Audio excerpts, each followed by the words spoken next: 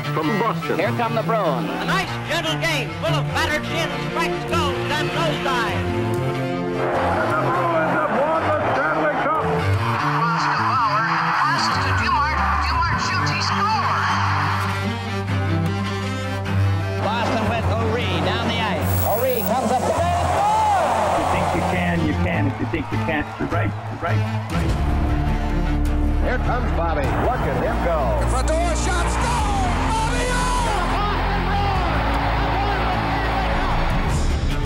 O'Reilly's into the stands fighting with a Ranger fan, and all the Bruins are going over.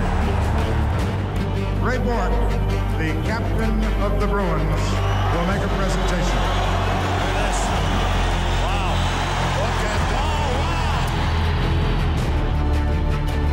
Wow. A save by Lemlin. You never saw more better games than Reggie Lemlin turned in. The Boston Bruins are a one-happy bunch.